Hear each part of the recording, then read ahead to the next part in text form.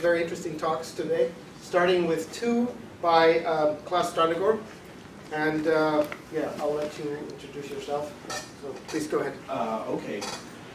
Yes. Welcome everyone. My name is Claes Strannegård, and I work at the Department of Applied IT at Chalmers University of Technology in Sweden, Gothenburg, Sweden, and also at the Philosophy Department at the University of Gothenburg.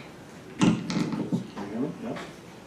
Okay, and so I'm going to give two short presentations, and the first one is about integrating symbolic and sub-symbolic reasoning. The other one is also about integration. So let's start with this. What do we want? What kind of properties do we want our AGI systems to have? Well, probably a lot of them, but here are two that are already causing problems, I think. They should be autonomous and they should be versatile. They can do many different things.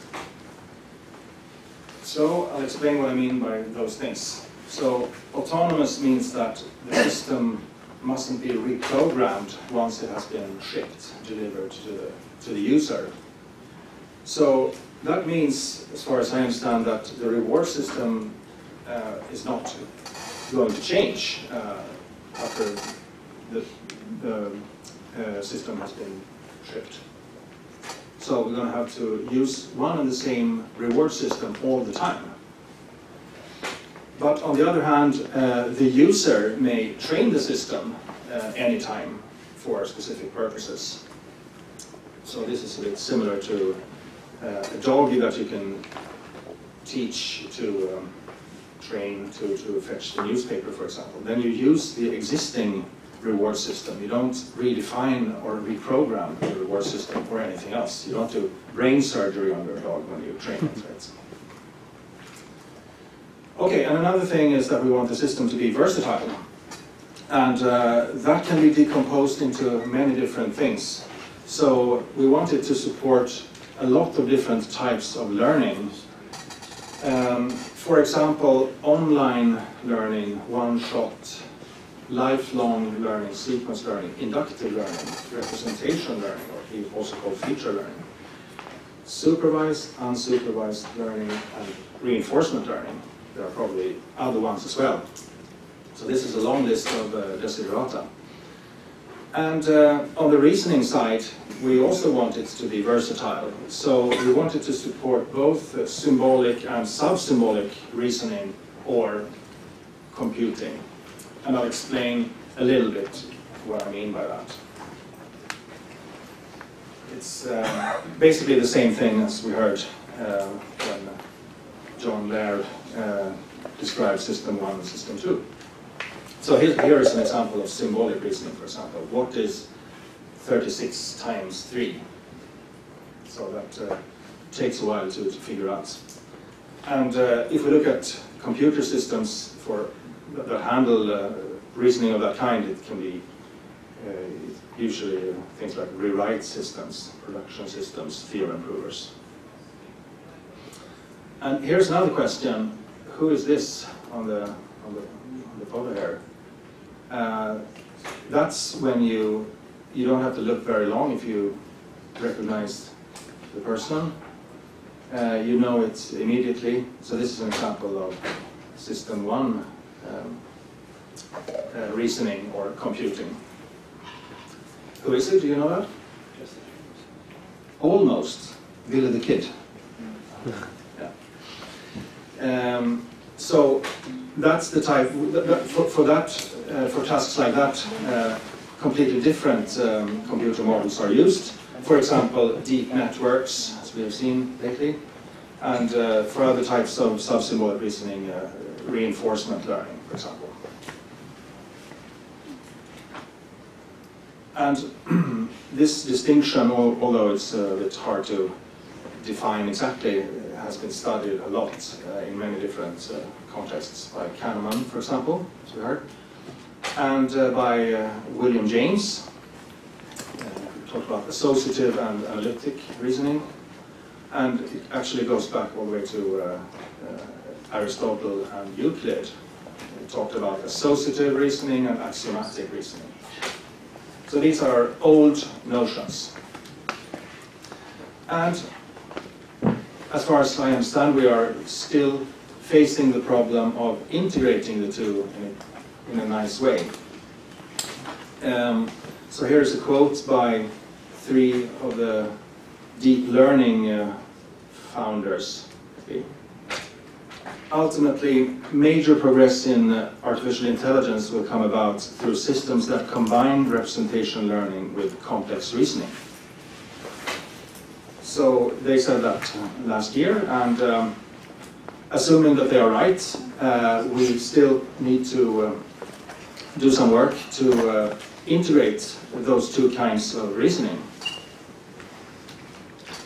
So that's what we are trying to do, and we are inspired by the sea turtles here.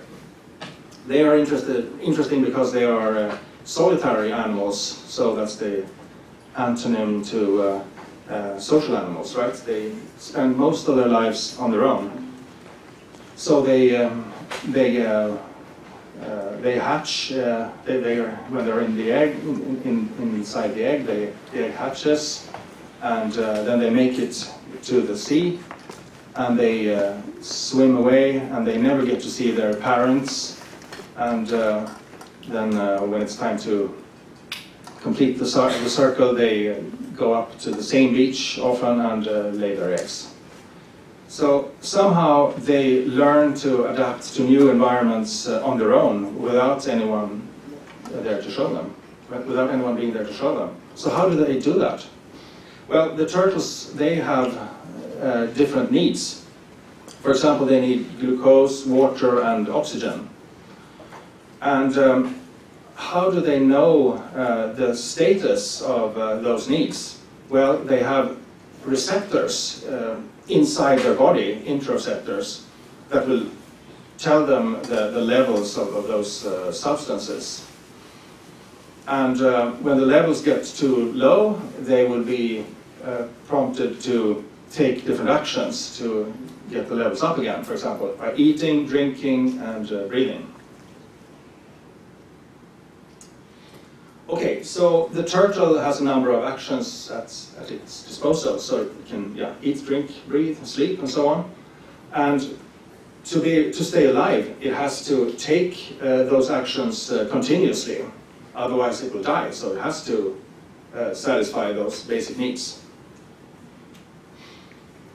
So our system is inspired by that, and this is just an outline of some the main ideas that go into the system that we built.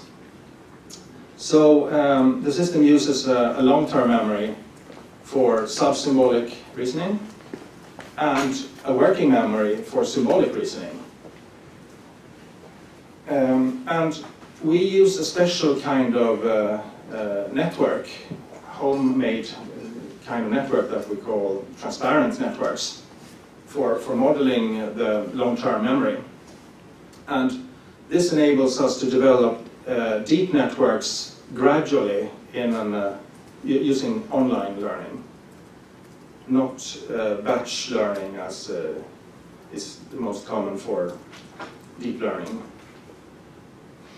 And all the sensors are Boolean, and some of the sensors are interoceptors that will reflect the status of the needs. And they are Boolean because we imitate neurons, and a neuron will either fire all out or not fire at all. So it's a 0-1 situation. And the environment is modeled as a continuous stream of assignments to the sensors. Those sensors that fire at a given moment. And then the system has one fixed goal that never changes, and that only goal is to survive. And it will survive by keeping its needs satisfied. So we never change those goals at all. We never change the reward function. And that was one of the requirements for an autonomous system. Okay, so now I'll tell you a little bit about how memories are stored in the long-term memory, so in those transparent networks. So they can be used for expressing MDPs and more than that as well. So for example, they can express sensory combinations like tastes, smells, pixels, temperatures, pressures, and so on. And they can also represent sequences like text, music, motions, and so on. And we also, like in ordinary MDPs, we can represent status changes like rewards of different kinds, how the different needs are affected by the transitions. And we make predictions that when we are in a certain state, then we'll go to another state with a certain probability, and keep track of the status changes there. Okay, so now I'm going to, instead of defining these networks formally, which is a bit boring, I'll give you several examples so you'll understand how they work, roughly. So here at the bottom you see 6 sensors, and they are sensors for different kinds of tastes, like low or high sweetness, sourness, and bitterness. And then we just make, we add a few of those together, and that will be the characteristic of a certain apple taste, for example. So the top node there will fire if we feel an apple taste. And here's another one. This is how we represent sequences. We use special nodes called delay nodes, and here we will perceive the right top node will fire if the sequence apple has been perceived.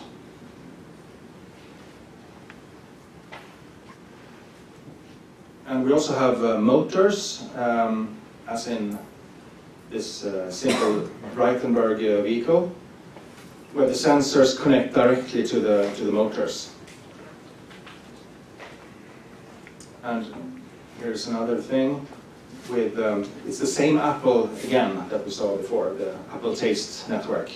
And then once the apple taste network gets activated, we can choose between 2 different actions, for example, spit out or swallow.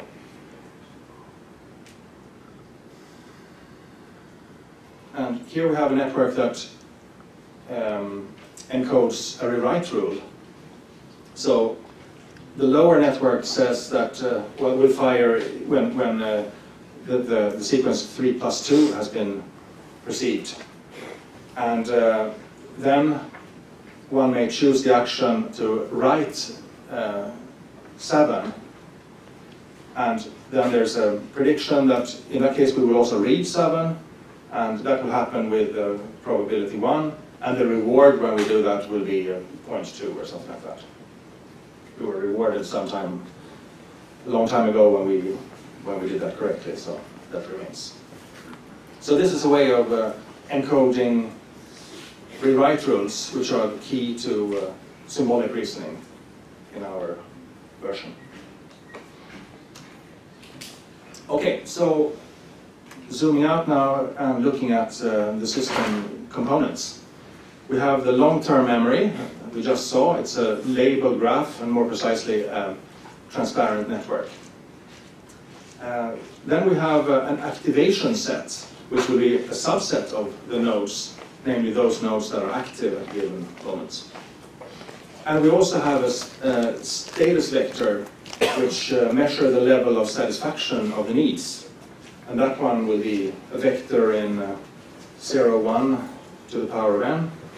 That will be computed from the activation set. So those are like gauges that tell us the status of the different needs. Then we have one set called the attention set. And that's a small set. It can consist of max 1 node. And that's the node where the attention will go. And we also have an action set, which also consists of max 1 node. So if we choose to take an action, then we do that by activating a certain action node. And finally, we have a working memory, which is a sequence of, say, max 7 nodes. And each of these components has its own update module. So you see that this is just a purely mathematical thing. It's a labeled graph, and then some subsets of that graph, basically. Okay, and then we also want our model to have bounded rationality, so we use fixed limits for the long-term memory capacity, like 10 to the power of 6 nodes, for example, and the working memory limit, as we saw, max 7 nodes in that sequence. And we also use bounded time for our decision-making and for the updates in general. And the bounded time, the time available will depend on the status vector. So if we're in a desperate situation, for example, some gauge is very low, some level is very low, then we have less time to reflect. Okay, and then here are some learning mechanisms, and there are quite a few of them.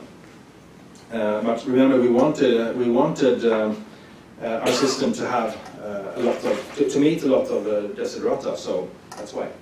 So we have Hebbian learning, first of all, that happens at random moments, and that will have the effect that frequently occurring sensory combinations will be remembered. And we also have emotional learning of state action pairs when they are emotionally, in situations that are emotionally strongly positive or strongly negative. So in a very positive situation, we want to remember it so that we can do that action again and get reward once more in the future. And if we get a lot of punishment, we want to remember that too, because then we want to avoid instead getting into that situation in the future, doing that action in the future. Okay, and then we also have imitation learning, so that stimuli such as words and melodies can be reproduced. And novelty learning, and the special case is motion, so we're rewarded when we move, when stimuli change. And we have abstraction learning and compression learning that improve or generalize the structures that we have. And structure is, of course, is a subgraph, simply. And finally, we have forgetting, so that we can remove emotionally irrelevant structures. So those are the basic mechanisms that operate on the network. And together, these mechanisms will cause the long-term memory to evolve over time. And the result will be a deep, transparent network.